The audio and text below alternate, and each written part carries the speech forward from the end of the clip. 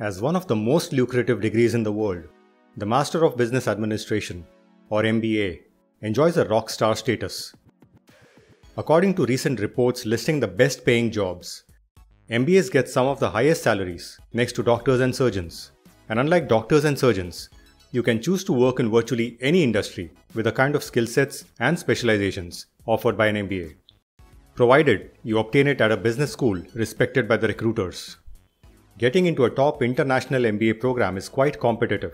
An overwhelming number of international MBA aspirants have queries related to the admissions process. Some of them have done a little bit of research in the areas of B schools, entrance tests, essays, recommendations, but not enough to provide a complete picture.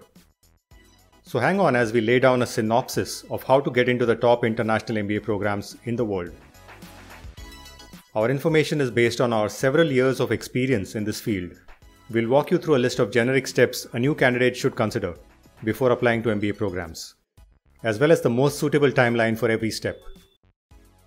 This is not a perfect list, but we are hoping many candidates would be able to use it as a starting point and customize it based on their current status and career objectives. So stick with us till the end.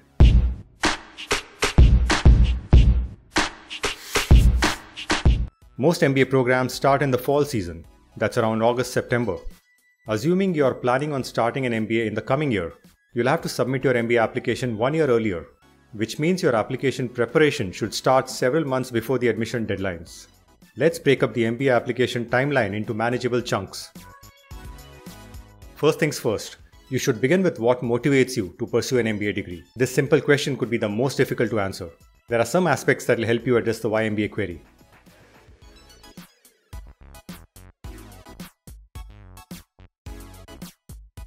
Look at your current situation and evaluate in objective terms what is good and what is missing.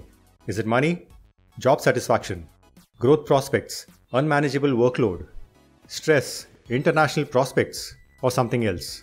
Are you looking to change or fast-track your career? Are you flirting with the idea of starting your own business? Expand this list based on your personal situation. Now for each of these areas, see if an international MBA will make a considerable difference to your status. Also think about alternative options that will help you reach your goals. Think about the risks involved and how you would be able to tackle them. Find a good mentor. It could be a relative, a friend, a colleague, or a good MBA admissions consultant who is aware of the process and can give you solid advice. Also consider reading some of these books to help you understand your career drivers and your motivation to get an international MBA. Ideally, your post-MBA goals finalization should occur by the first quarter of the application year. Get your motivation sorted out in time and you'll be well prepared to take on the more regimented aspect of the MBA application.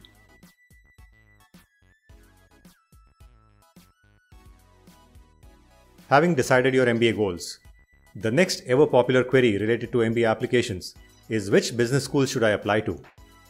To get that answer, here's what you need to do. What kind of academic, professional, and personal dimensions do you possess? What are the top schools out there? The idea is to familiarize yourself with the goal and the competition. Check the websites and typical class profiles. See if you can identify a pattern and commonalities with your profile.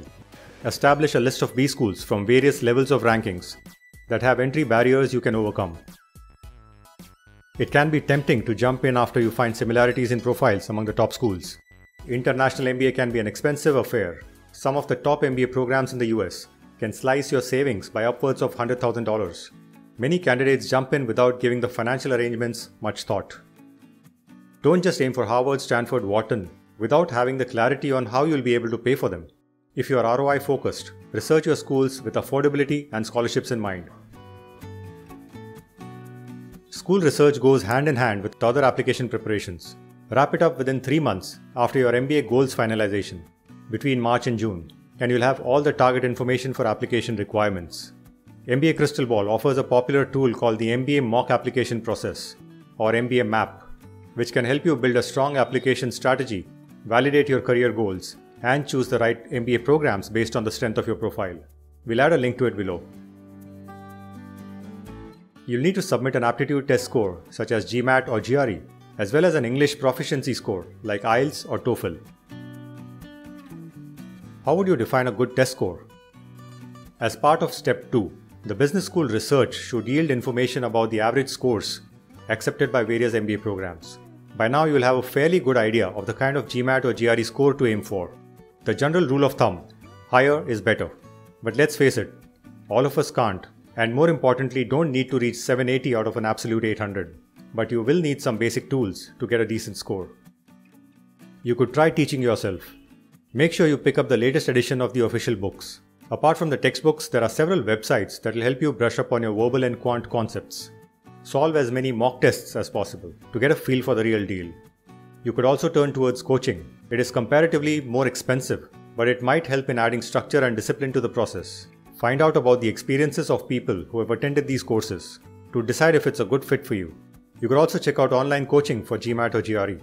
When should you start your GMAT preparation? This can really vary from candidate to candidate. While some might be able to crack it in a month's time, others might require a few months. Bottom line, start early. The score does set the tone for many reasons, as it is one of the most controllable factors in your hands. You can try your first GMAT attempt within February and April. If you don't get the score you were aiming for, you can try again between June and July.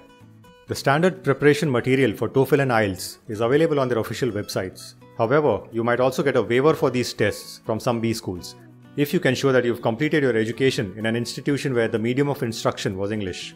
If you don't get the waiver, go ahead and take the test. You'll be free to focus on the rest of your application if you get your TOEFL test over by the middle of the year. Regardless of the submission deadlines, it is a good idea to start working on the online application forms right after they've been officially released. In some cases, the forms are so detailed and cumbersome that the candidates run out of time and steam by the time they complete it. Keep this ready in tandem with your MBA essays so that you can hit the submit button well before the actual deadline date. That brings us to the elephant in the room, MBA essays. They're extremely important. Short of a face-to-face meeting, MBA essays can help admission committees gauge the applicant's personality and MBA readiness. On an average, you can expect to write 15 to 20 different essays. That's about 5 schools into 3 to 4 essays per school. Unless you write really strong essays, you'll not be invited for the next stage, the MBA interview.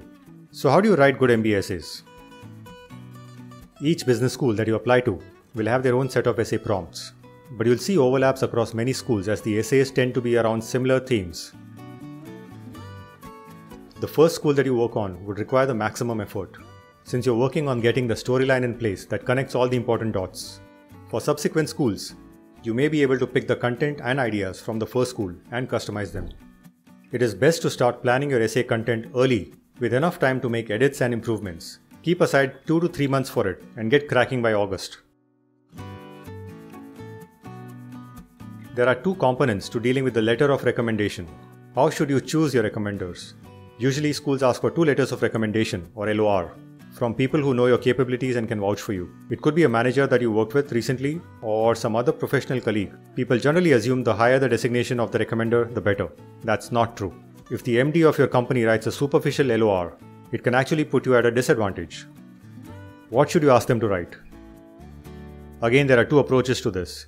1. Try to cover aspects that are not already covered in the rest of your application. Or, the second option is to reaffirm some qualities that you've talked about in your essays, like commitment, vision, innovativeness, and leadership. If you target the fall months of August to September towards arranging your referees and recommendations, you should be all set to complete your online application in time. If you manage to successfully meander through the maze that is the MBA application process, you may be called for the final stage, an interview. What will they ask you in an MBA interview? Some schools, especially the bigger older ones with a huge MBA alumni network, ask their alums to interview shortlisted candidates. Others, for the sake of maintaining consistency, insist that someone from the admissions committee be involved in the process. How can you prepare for an MBA interview? Study your application content thoroughly. Think about what you've written in your essays, in your resume. Are there any leading questions that you can predict?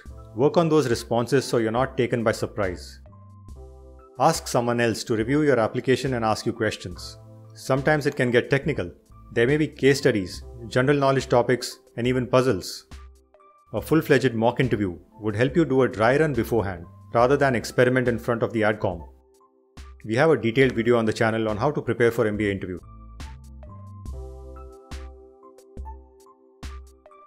Our stand on the timeline could be a bit counterintuitive. We do not recommend you start preparing for interviews as soon as you have submitted the application.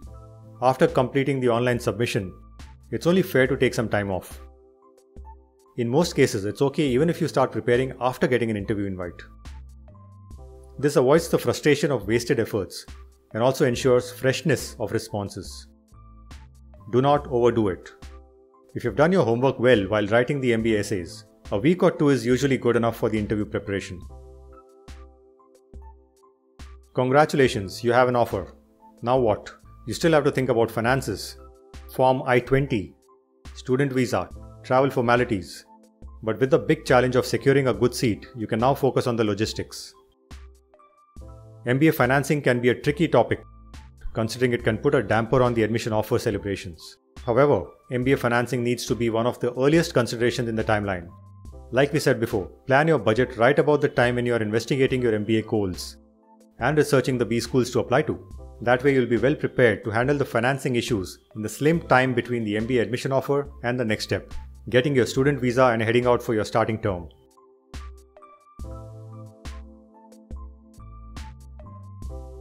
What kind of financing options can you explore? Make sure you've done your research into MBA loans, and if you've chosen your B schools well, apart from the admit, you're also likely to get a scholarship or fellowship. All that is fine as long as the application culminates into an offer. What if you don't have an admission offer? Rejections are a big part of the MBA application reality. If you face rejection, go back into a self-analysis process. Some B schools may offer feedback in terms of what they felt was lacking in your application. Was it your GMAT score, your work experience, the absence of international exposure, or your ACADS? Take the feedback seriously. See how much of it can be addressed before taking a second shot. Also think if you really need to alter your school shortlist. If round 1 has not been successful, there's always round 2. You can also ask yourself whether it would be wise to invest in an MBA consultant. The MBA application process can be pretty daunting, along with MBA essay editing services. Admission consultants offer other resources to sort out things based on their experiences, but they can be expensive when compared to doing it all by yourself. How should you decide whether to hire one? Are you confident about the requirements of the B schools you're applying to? Then you may consider going solo. Do you want external perspectives and experts who have seen many profiles and applications similar to yours? In that case, hiring a competent consultant can make that small yet crucial difference between a good application and a successful application.